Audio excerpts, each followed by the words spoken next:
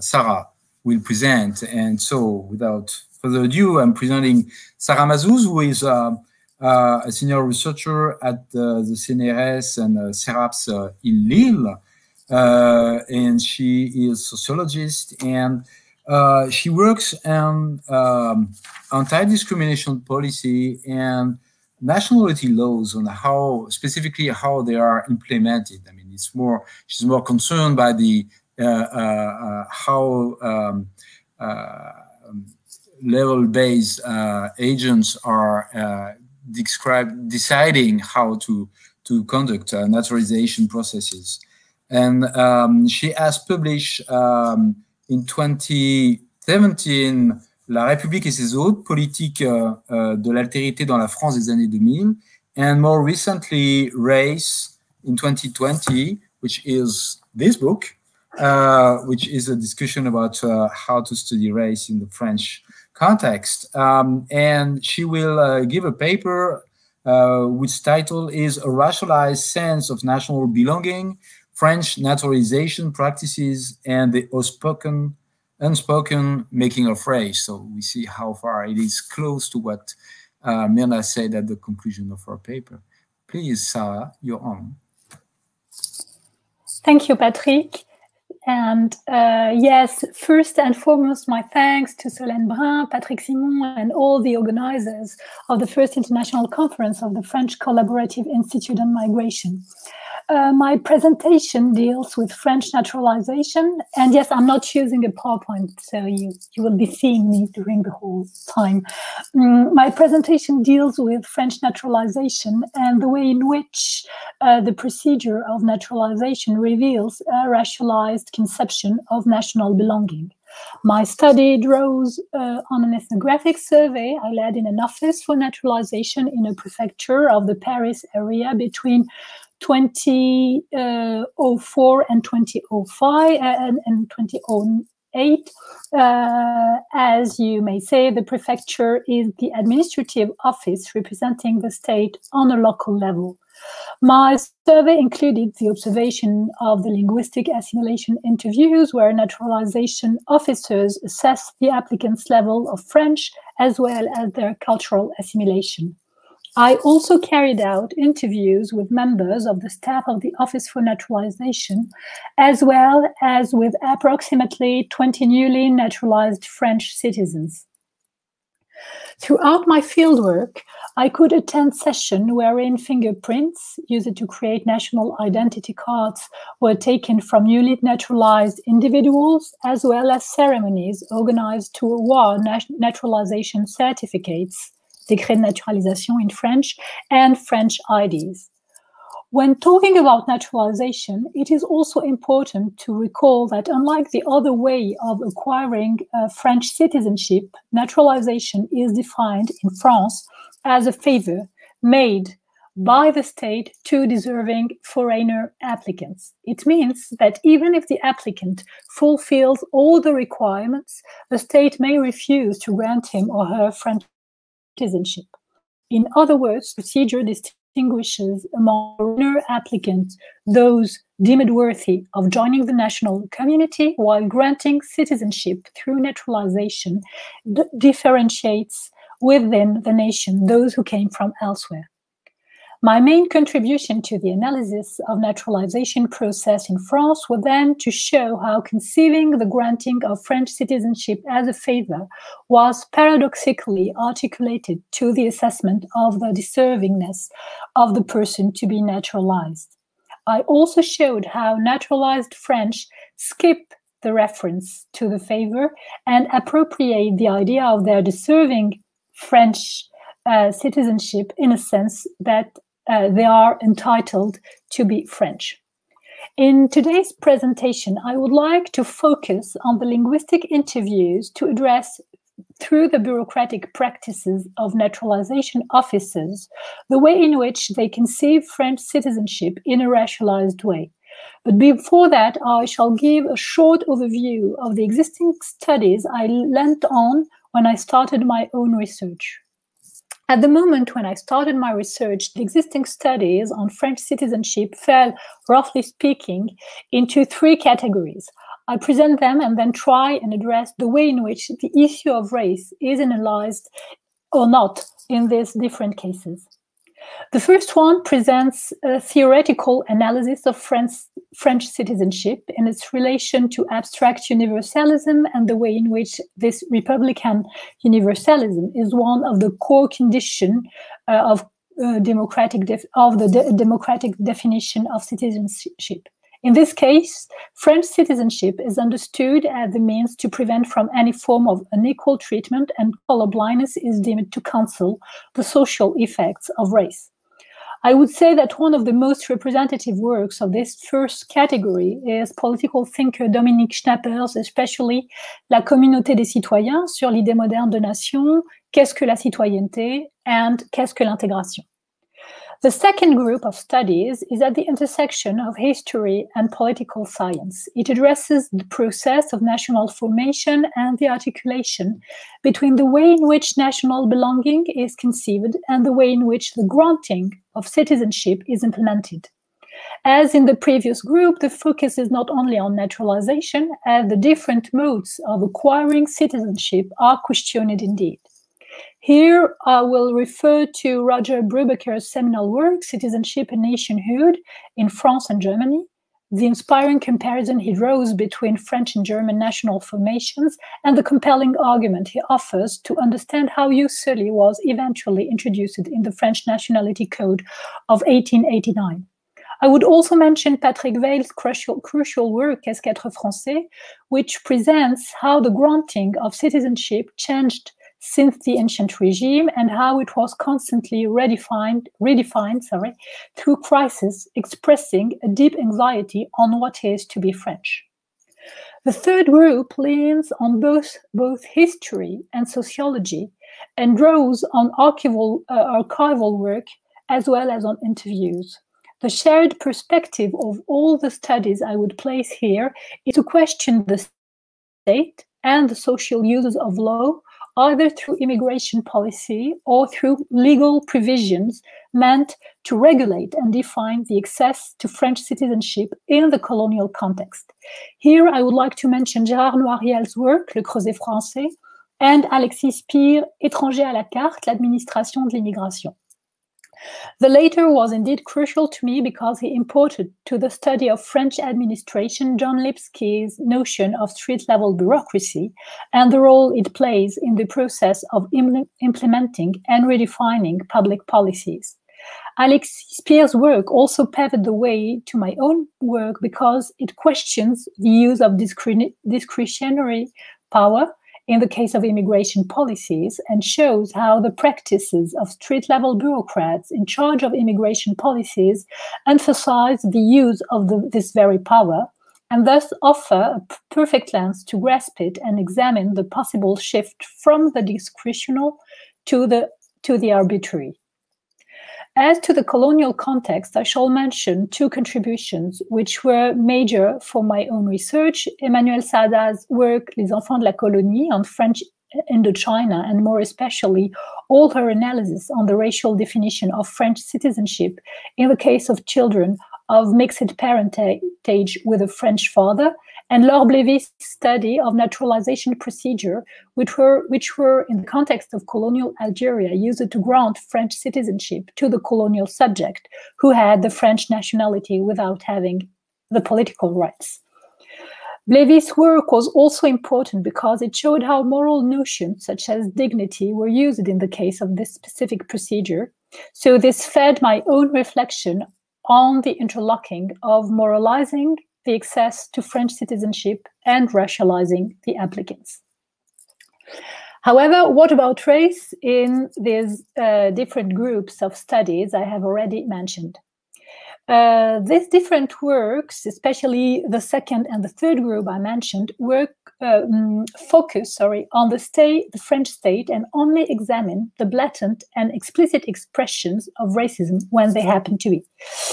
In other words, they address racism as an ideology and not race and racialization as social logic structuring, along with class, gender, age, disability, and sexuality, everyday interaction, and constantly producing hierarchy in the French Republican context.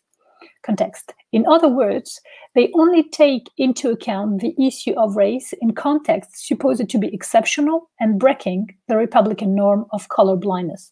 For instance, they admit that race is an effective category in the colonial context, but show reluctance to address it in the Republican context of mainland France.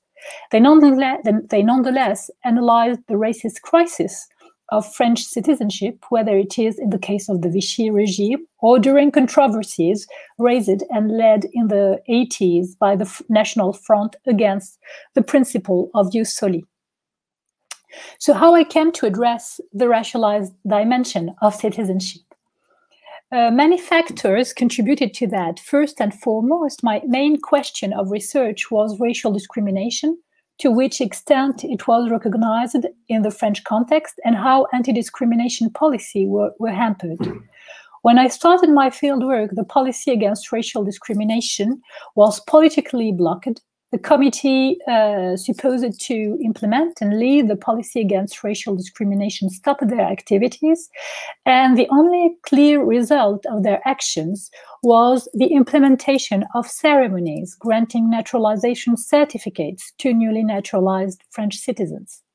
Therefore, I started my fieldwork at that time by observing these ceremonies, and during all my first years of research as a PhD student, I was considering with anxiety the possible articulation between both parts of my fieldwork, the one dealing with anti-discrimination and the one studying naturalization.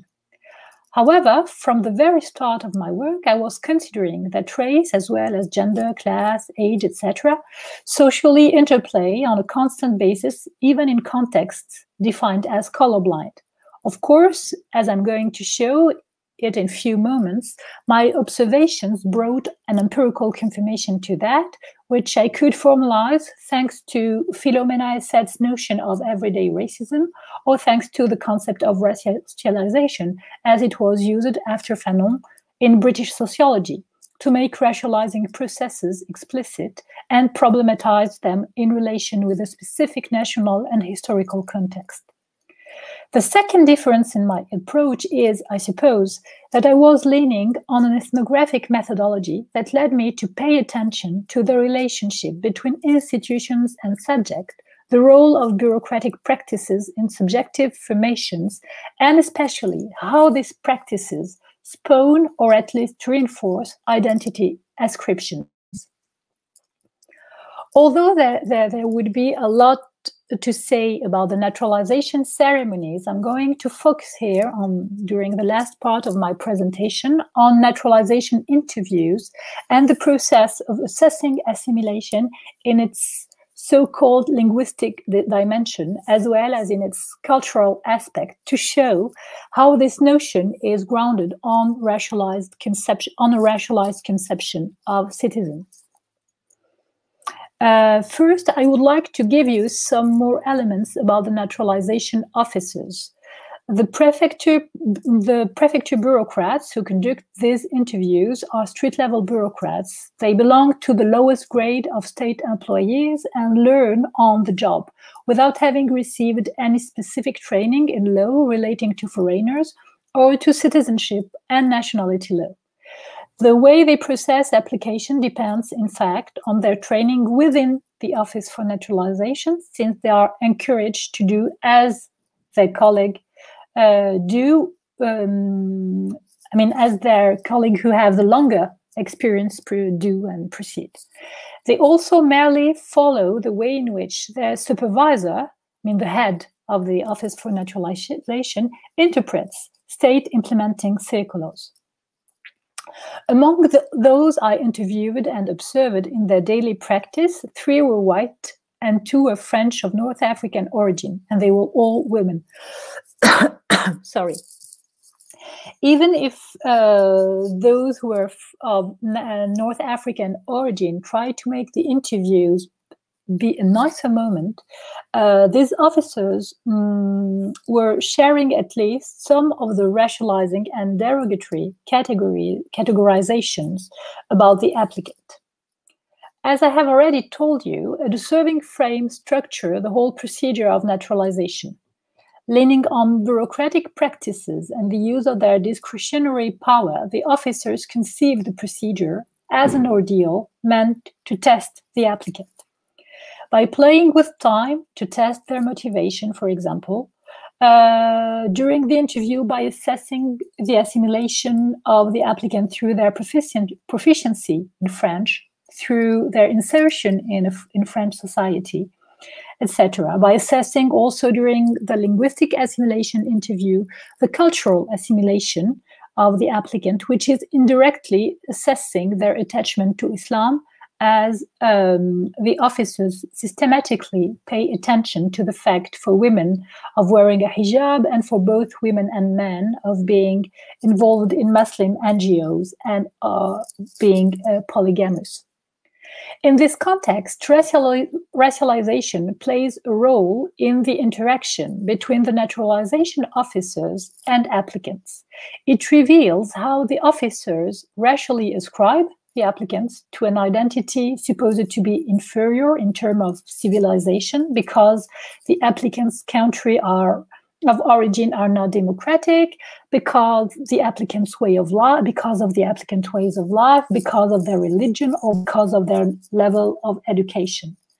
In this regard, the category of Muslim is telling and has to be analyzed in relation to the colonial era. This interaction and many comments made by the officers also reveal how French citizenship is still understood as a white citizenship, which is the other dimension of the racialized conception of national belonging appearing throughout the process of naturalization. So I'm going to give you 3 ethnographic vignettes and then analyze them shortly. Mr. Longomba originally, so the first thing I would like to focus on the issue of the knowledge of French and how it has to do with racialized conception of French citizenship. Mr. Longomba, originally from Congo-Brazzaville, holds a management qualification and at the time of the interview worked as a manager in a company. He arrived in France as a student in 1985 and first applied to be naturalized in the early 90s, unsuccessfully. As he underscored several times in the interview, it took him 20 years after arriving in France to finally become French by being naturalized in February 2005. When I asked him about the interview he had during his application for French citizenship, he told me that he was asked about his fluency in French, while French is his native language, if not his mother tongue. He also explained to me that one of his friends, who was from Congo-Brazzaville as well, and was a novelist writing in French, was asked the same question. On the contrary, a white-skinned interviewee coming from English-speaking Canada was not asked questions regarding his knowledge of French.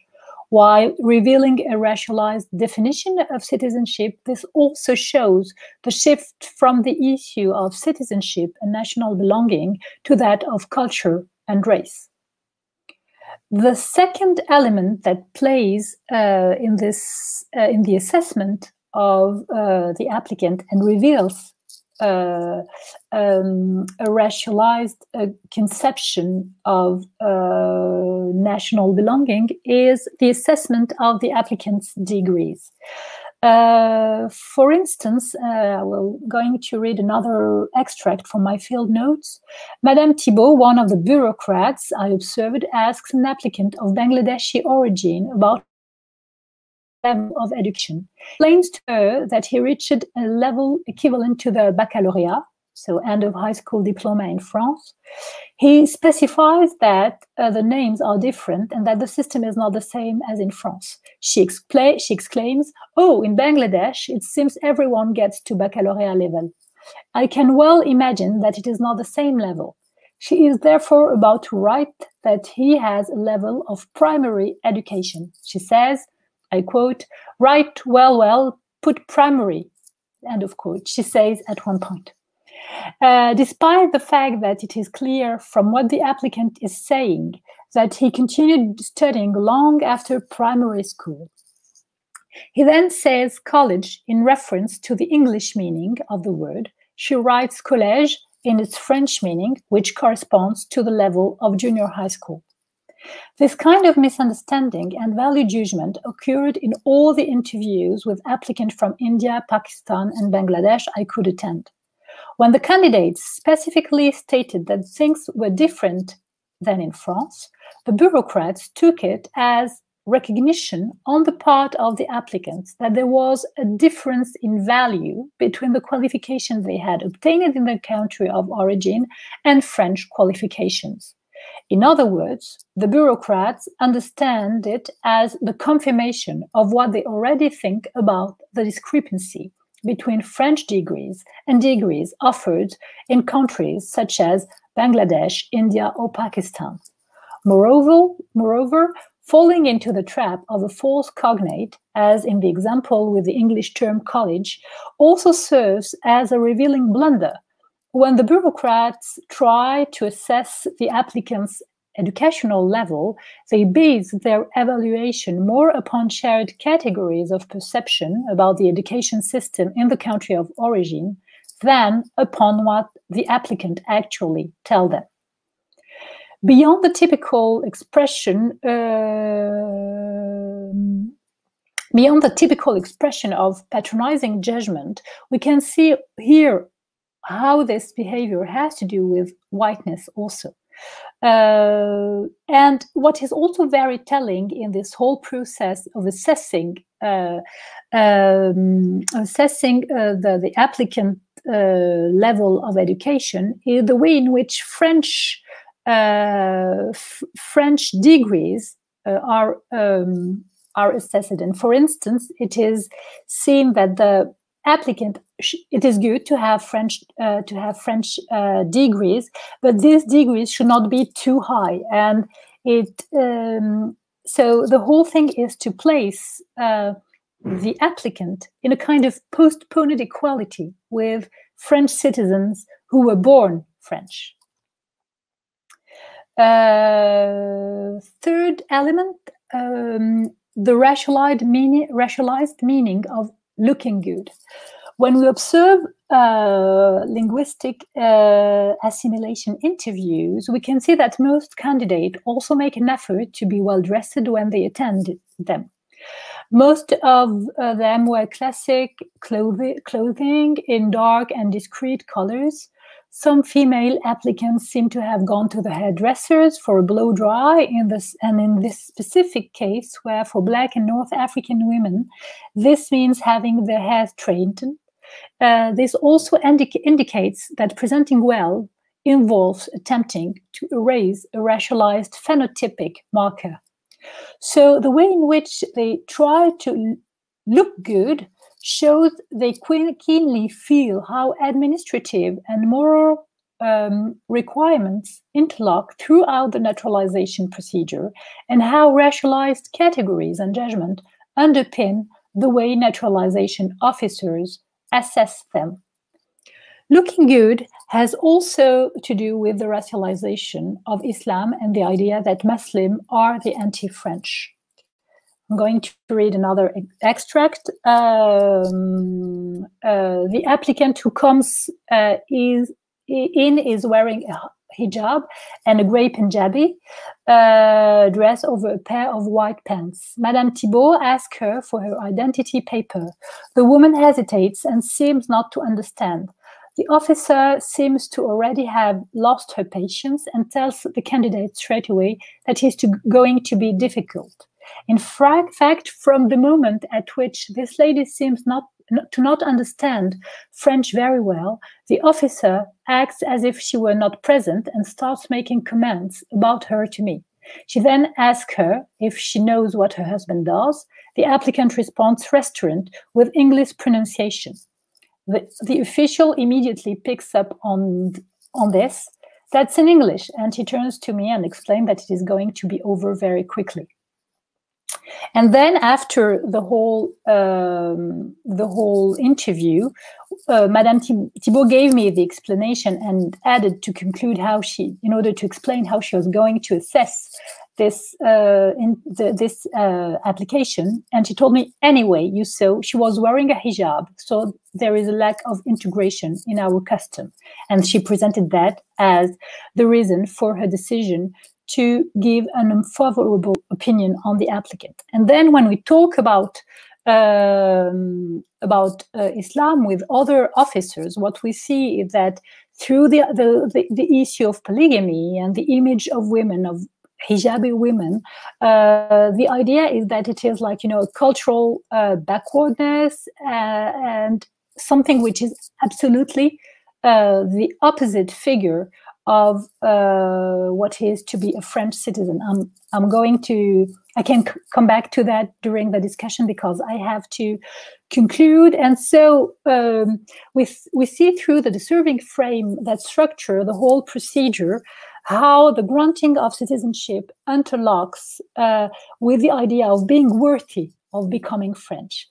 This very idea of being worthy of becoming French can only reinforce racializing ascription, as it places the officers in a position where they are supposed to epitomize the value and the values of the nation, and where they are entitled to highlight the moral and cultural lacks of the applicants. To do so, they lean on and reactivate racialized conceptions underpinning the definition of citizenship. Thank you. Thank you, Sarah. Thank you so much.